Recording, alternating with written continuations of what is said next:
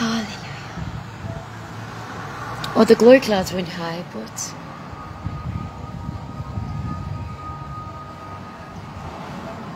hallelujah.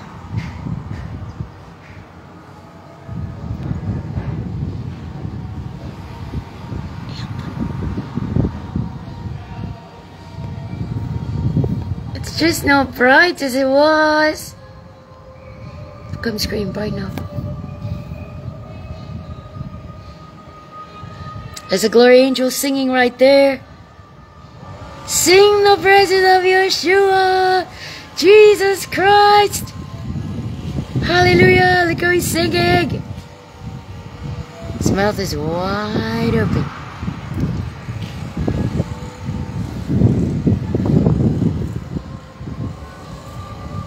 I heard the Lord say,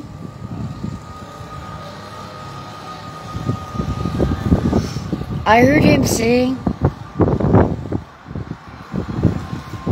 I don't know if it was an angel he was speaking to or what, but he was saying, friend, how did you get in without the proper wedding garment? I heard him saying, friend, how did you get in without wearing the proper wedding garment? And I was in awe as he said it, because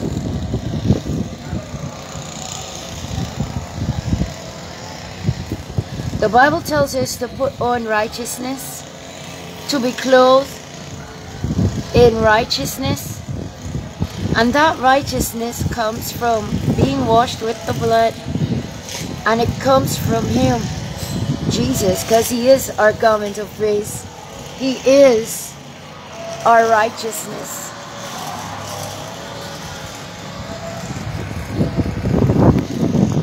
So I heard him saying, friend, how did you get into the wedding banquet? How did you get in here without the wedding garment? And there was no reply. There was no reply, because there could be no reply. There was no reply because he is the Lord, our righteousness, and there could be no reply. Because without him, he says that all that enter in are thieves. What does that mean? All that come without his blood. So for the wedding supper and the wedding reception, we have to enter through his precious blood and his righteousness. He is our clothing. It says that the righteous acts of saints were the fine linen, and a bride's garment is fine white linen.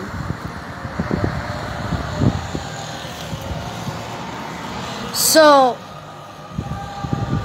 when he was addressing the man that got into the wedding supper, he was telling him that he's not with the proper attire. You know, for different functions, we need to wear certain things. So if we know something's formal, something's not formal, or in this case for heaven, we have to put on the right clothing. And the Lord gives us the right clothing.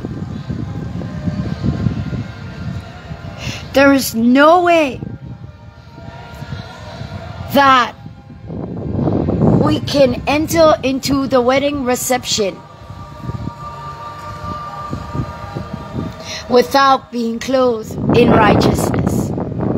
There is no way.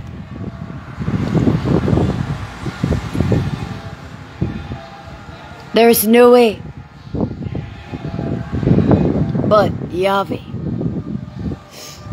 He ordained it before the beginning of time. This is the way that He made it. That's why when He came as Jesus Christ, He honored that name. Because this is His way. There is no entering in without the blood and without Jesus. You heard me? As our righteousness. There is no entering in to the wedding supper without Him as our righteousness. There is no entering in. You could try and sneak in and say you're sneaking in. But the Bible says that He said to the man, "Friend, how did you get in here without the proper wedding?" Yeah, I said I was going to do that. Without the proper wedding garment. Friend, how did you get in without wearing the proper garment?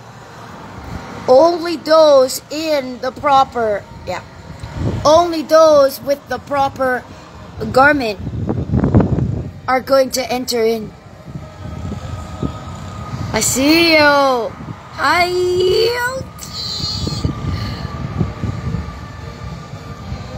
Hallelujah. So only those in, I feel Him all the time. Without Him, I could do nothing. And I don't say that to excuse myself, but I say that because it's true.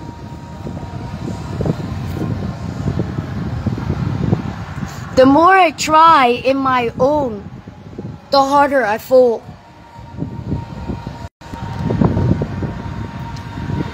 And there are times I just need to let go and let Him. And there's a breaking, and there's a pruning, and there's still a work being done inside of me. As I strive to put on the proper garment, as I try to be all that He asked me to be. And He said, "Friend." So I heard Him saying, "Friend," to the man in the wedding banquet. How did you enter in without the right clothing? How did you enter in without the right clothes? You know, if you go to a formal event and you wear formal clothes, you look weird. You just don't fit in. The Bible says that there is no unclean thing in heaven. So we have to put on what? Righteousness. That's why He said, "Seek first the kingdom of heaven and its righteousness." We have to seek righteousness at all cost, and it will cost us. Yeah, I see you standing there. Do you have a scroll for me? Do you have a scroll for me?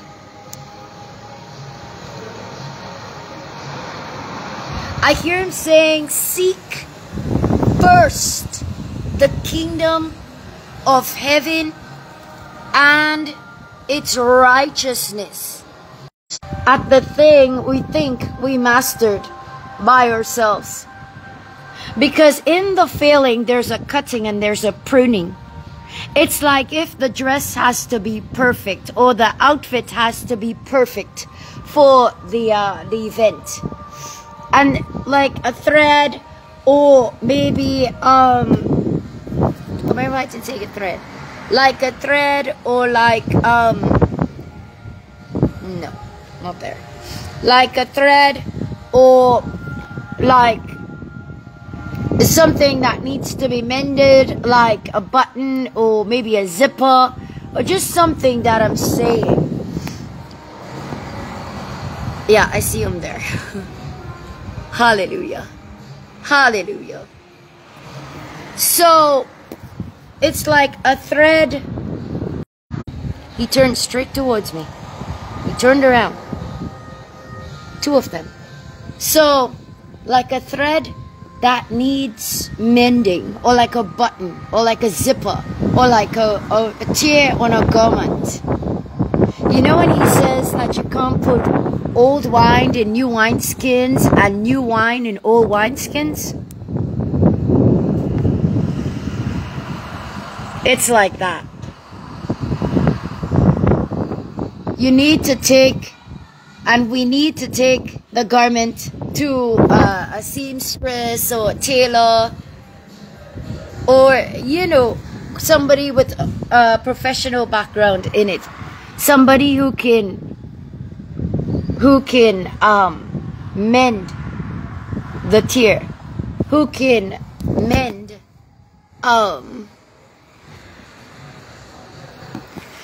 the garment, make it new, make sure that there's nothing missing that's required.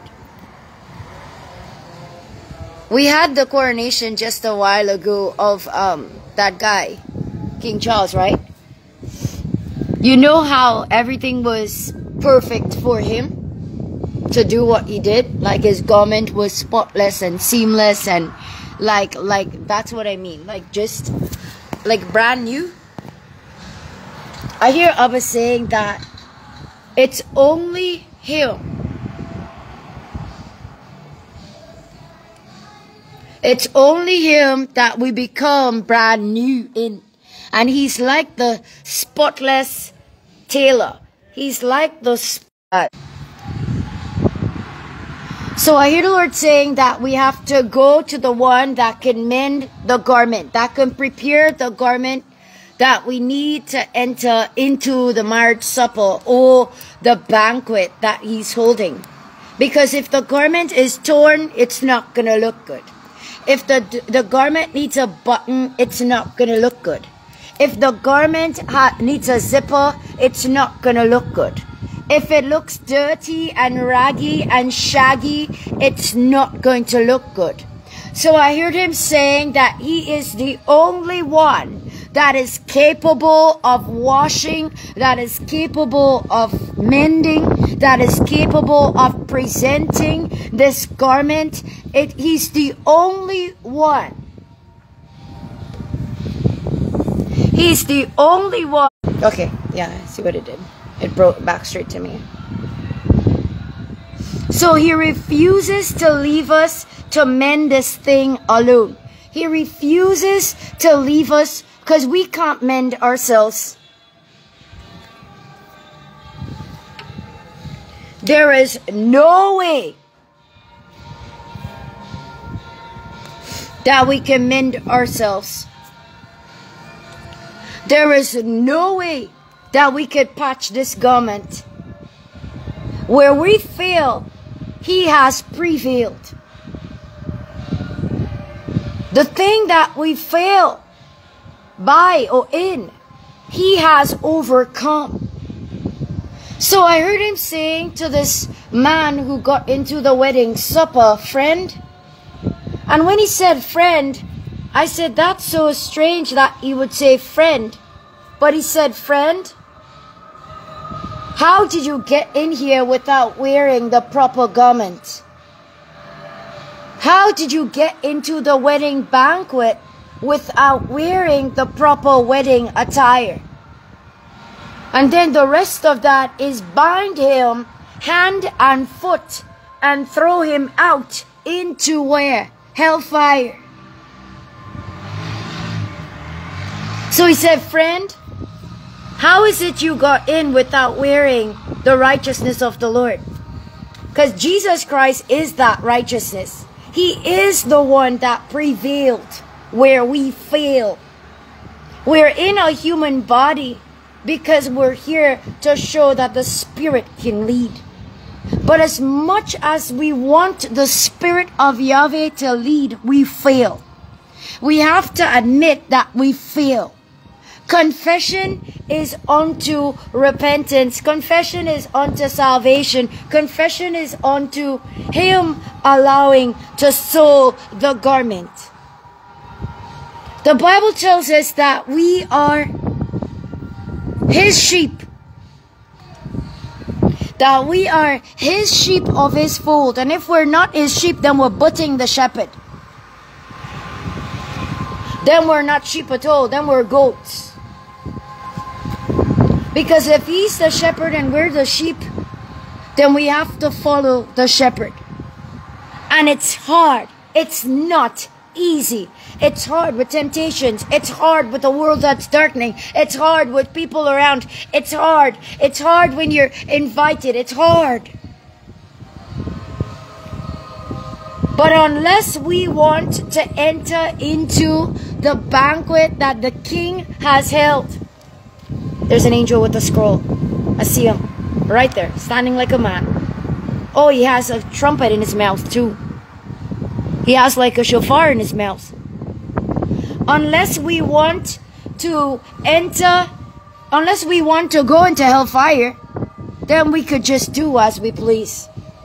Then we could just say as we please. Then we could just not listen to the shepherd. Because He is the Lord, our righteousness. And it takes brokenness. It takes crying. It takes being by ourselves with Him. It takes losing some things. It takes giving up some things. It takes every possible thing that He has required. It takes. And without us listening to Him, without us even yielding to Him, we fail. And He allows it to be that way because when we fail, we realize that we need Him. Any way, form, or fashion. Whether it be physically, spiritually, mentally, emotionally, we can fail Him in these things, and we do fail Him. So He tells the man in the wedding supper, friend, but He says, you are my friends if you do what I command you. So He's calling this man and He's saying, friend, which means that they keep the commandments of the Lord, but Jesus is not their righteousness. Because even if we press in from the day we were born to the day that we die, we fail Him. And that's why He is the Lord, our righteousness. He's already prepared a perfect report from our conception to our departing. He's already prepared a perfect report so that when He looks at us, He sees Himself.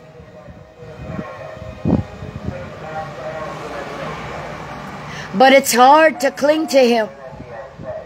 It's hard to allow Him to do the work in us because we live in a physical world. Temptations everywhere. And this man that got into the wedding supper and sat there, he kept the commandments of Yah. Because he said, friend. And He said, you are my friends if you do what I command you. So which means that he was a good man. But our goodness is not enough.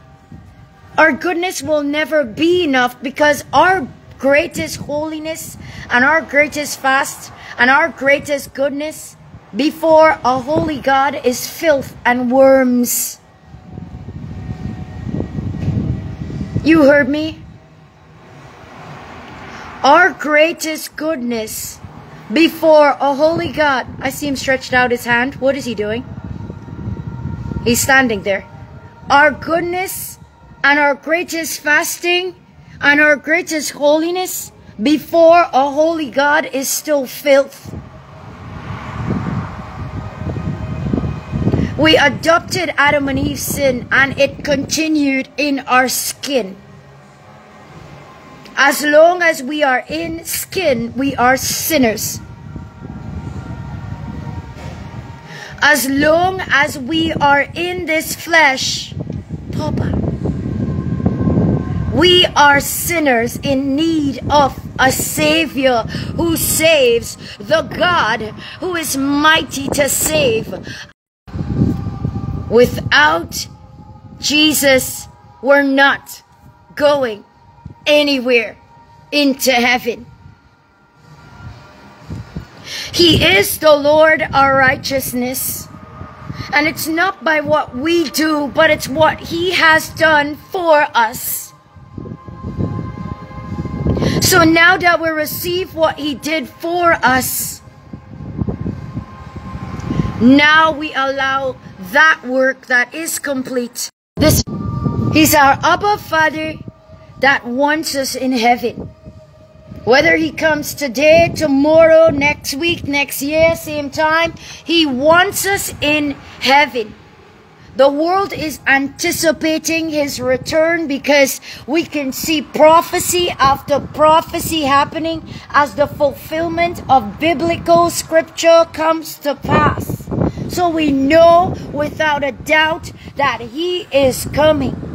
And beloved, he could come today and just end everything. Because he's God, he can do it. But he's so loving and he's so pure and he's so holy and he's so good that he desires us in heaven with him. He wants the work to be done in us. Because when he comes, that work has to be complete. The work was already completed on that cross. But the work has to be complete in us. See the holy angel right there? They are dispatched to us to help us. Remember, they are ministering spirits. Confirming this word and confirming this message. But let's stick to the message because the just shall live by faith. Faith requires a stepping without seeing. You just do it because you know it's good.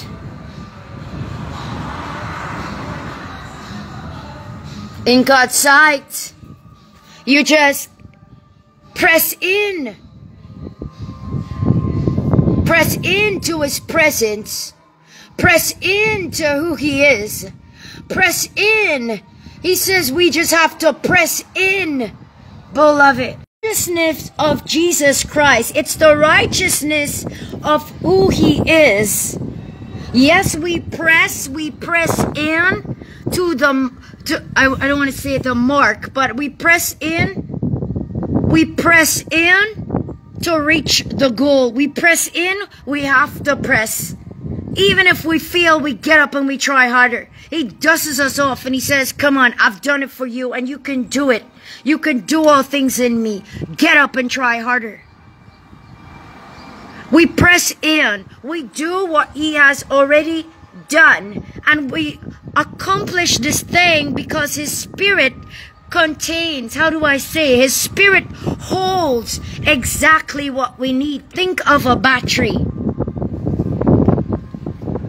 Think of a battery. We don't run out of the strength. We don't run out of the faith. We don't run out. But we have to allow him. So that he doesn't say, friend, how did you get in here without the proper wedding garment? Because he said, those who do, if you do what I command you, you are my friend. Can you see a crown? If you do what I command you, you are my friends. because he called Abram friend. But now since he has come as Jesus Christ, it's what he has done along with what we do with what he has done. So where we fail, where we cannot do what he has done, he has already done it. That's why it is written that we're saved by grace through faith, lest any man should boast. It's not of ourselves.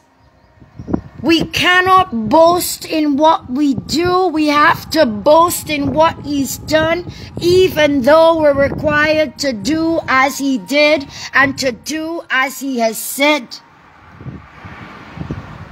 There's no other way. There is no other way. There is no other way. So this man that got into the wedding supper with the wrong clothes meant that he was covered by his own good works and not what Jesus Christ had done on the cross. He was covered with his own goodness. I want you to see that angel right there in the middle. He's coming through. Tell you they're all over, because we're glorifying the precious blood of Jesus now. So our goodness before a whole... There he is, King! Papa! Here he is! The King of glory, peoples! Our goodness before our holy God is filth. So when the man tried to get into heaven, or into the marriage supper, or into the wedding banquet through his own works, it was filth before the king. It was filth before a holy God. He said he threw a banquet for his son. And we know that Jesus Christ is represented as the Son of God who came and died on the cross of Calvary. So this man that entered into the wedding banquet came without the Son of God's righteousness, came without the Son of God's holiness, came without the righteousness that precedes all righteousness. Hallelujah. So then he didn't get to stay for the party. He got cast out into the weeping and gnashing of teeth, the fire that's not quenched. What am I saying? Am I saying that we're just to receive what Jesus has done on the cross and continue to be filth? No. There is a baptism of fire that is unto repentance. There's a baptism of fire that is unto forgiveness. There's a baptism of fire that is unto reconciliation with Yah. And he wants us to receive that baptism. The baptism of his presence, the baptism of what he's done, the baptism that we are so overtaken by his love, that we're so overtaken by what he's done, by who he is, the baptism of him, that we just continually press in to be led by his Spirit, that we continually press in. Not once, not twice, not when we feel like, but every single waking moment, every single day, every single time we try, we at least try. He wants it, beloved. He wants that. He desires that. Into his presence, there he is, the King of glory. Ta-ta. You got to understand how much he wants that baptism for us. John says he baptized with water. But he who comes after me baptizes with fire. And Jesus said, he said, King, he's showing up. Jesus said, how distressed I am until I kindle that fire. How distressed I am until I kindle. I came to kindle a fire on the earth. And how distressed I am until that fire is kindled. He said, how distressed I am until that fire is kindled. Somebody said, kindle that fire within me, Lord. Help me, Lord. Help me not to yield to the flesh. Help me to yield by your Spirit. Because this baptism is unto repentance. It's the angel of the Lord. Hallelujah. They're coming. They're coming to assist. They're coming to help. The heirs of salvation, they're coming to help. How distressed I am. How distressed I am until I bring that fire on the earth. Kindle that fire. Kindle that fire.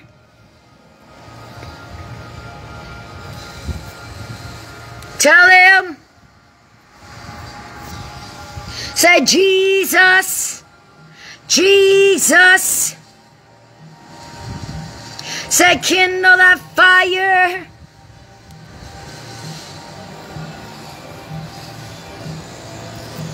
The holy angels are coming. They're coming to assist. There are so many of them that are coming to assist because they know and they desire and they want us in heaven with them, glorifying the Lord, magnifying the Lord. You gotta cry like you never cried before. Say, Jesus, Jesus, Jesus. Cry out. Cry out. Cry out for a Holy Ghost fire baptism. Shavuot, the day of Pentecost, was as the day of the cross. Come on, come on, come on. Tell him like you never told him before. I need you. I'm not going into heaven. I need you to do what you need to do. I need you to fix up some things. I need you to make some things right. I need you, Jesus. He said, I came to baptize with a fire, and how distressed I am until I kindle it on the earth. Say, kindle it, Lord. Kindle it. Burn within us. Burn within us. Burn within us.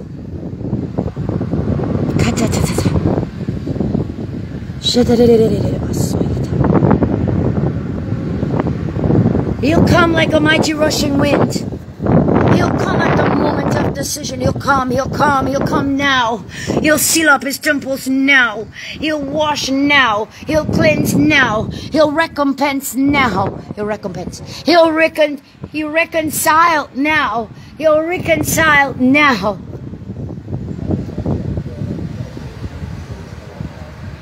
He will do the thing. He will do the thing, and you will glory in him.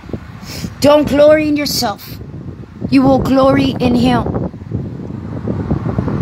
You will glory in him. You will bless his name as the God of heaven and earth. Yahweh, Yeshua, Jesus Christ, our Messiah. You will bless his name and you will glorify him. I see him.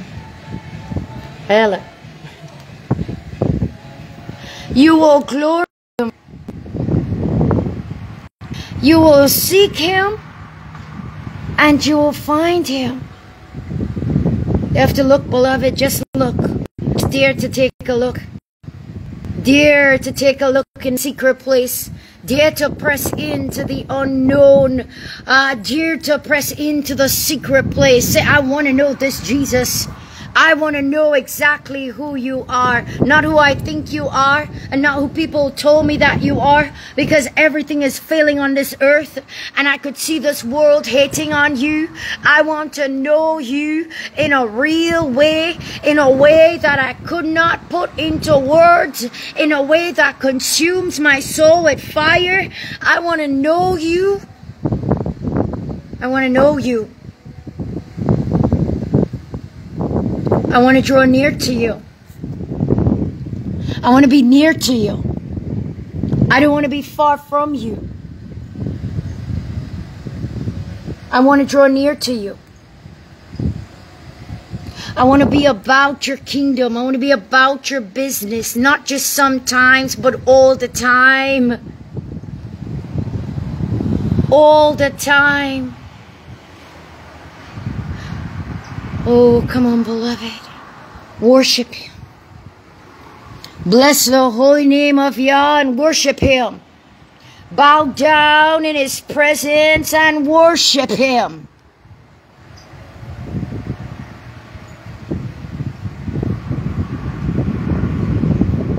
Worship him.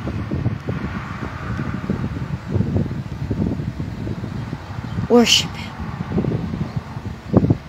So arise to your rest and be blessed in this place.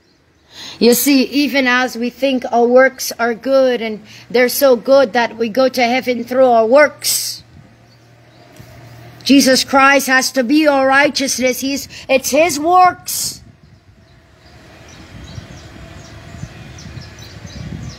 Then our works intertwining with it.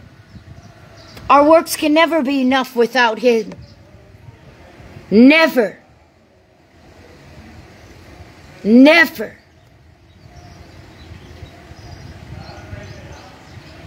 You heard me?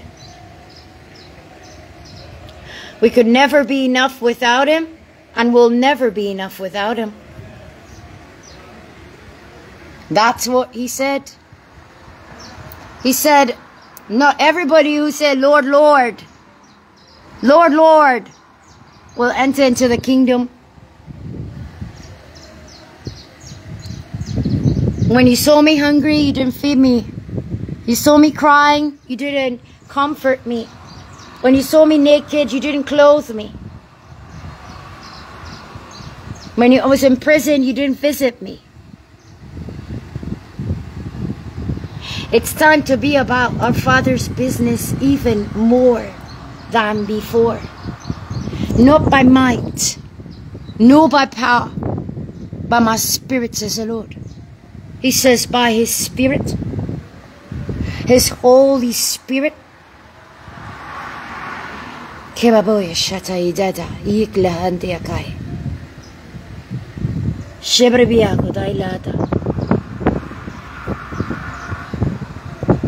Can't expect to be bottle fed in a time such as this. You got to be bottle feeding the lambs that are coming in, the ones that are now receiving him. You ought to know him by now. Ought to love on him by now.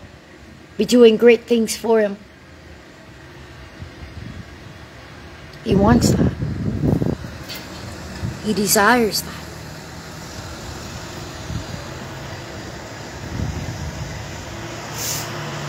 That's what I heard him say. Else, it's depart from me, you evil who worketh iniquity. You're not wearing the proper garment. So depart into everlasting fire. I prepared for the devil and his angels. He wants us to be ready for his coming. He wants us to be ready for his glorious appearing.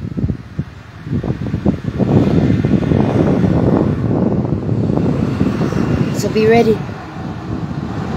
Press in. Be ready. Here. Whatever we have to endure till his glorious coming. Beloved, you want to be ready for it. It's only by his Spirit.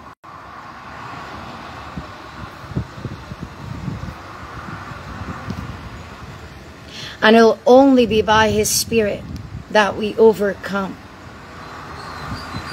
The Bible says that we overcome him by the blood of the Lamb and the word of our testimony, which means his Spirit at work. That's how we're overcoming Satan in this world. And we're gonna have to face a lot of things for choosing goodness and godliness in him, Jesus. We're gonna face persecution. They're gonna leave us out of things. It's called outcasting. There's gonna be so many things. Persecution, execution, all kinds, and it's already been happening long before. He wants us equipped and ready. That's what I heard him say. Put on the right garment for the wedding supper. Put on the right garment for the banquet of the marriage supper of the Lamb. There's no other way. There is no other way.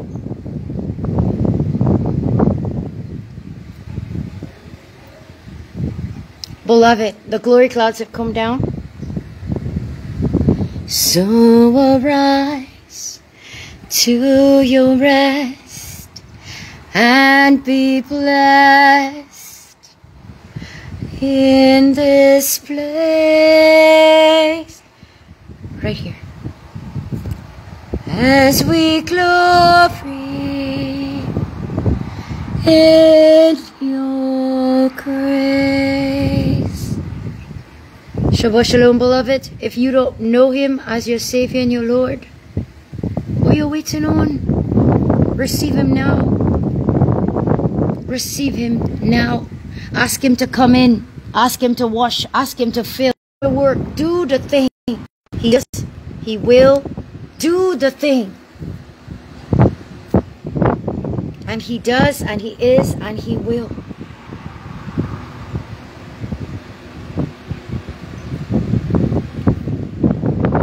Just ask him. Say, Jesus, come and wash me in your precious blood. Fill me up with the Holy Spirit of you as Yahweh. Fill me up. Say, be shepherd and Lord of my life. And lead me. And not just lead me.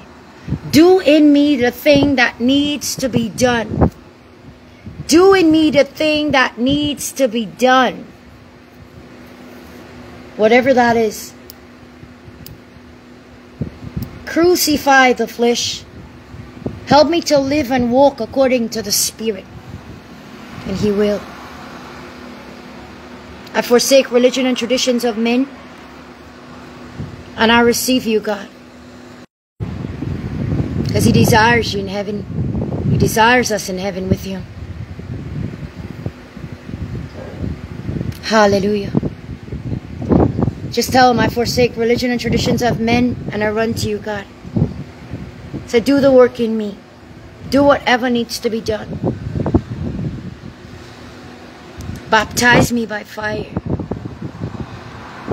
Purge out everything that is not of you. Baptize me by fire. The angels are celebrating. Hallelujah. Hallelujah. So I confess you now, Jesus Christ, that's my personal Savior.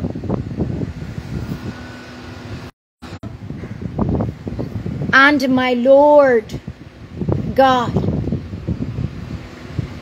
Hallelujah. Be shepherd and Lord of my life, and I'll follow you. Work in me, work in me, work in me. Work in me, do the work in me, work in me. And He will. He will. He does. He's doing that thing now. He's making it good. Hallelujah. He's making it good. Oh, hallelujah. Hallelujah. It's preparing you for heaven. It's preparing us for heaven.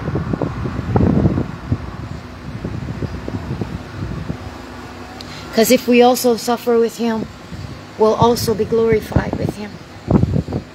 Beloved, shalom.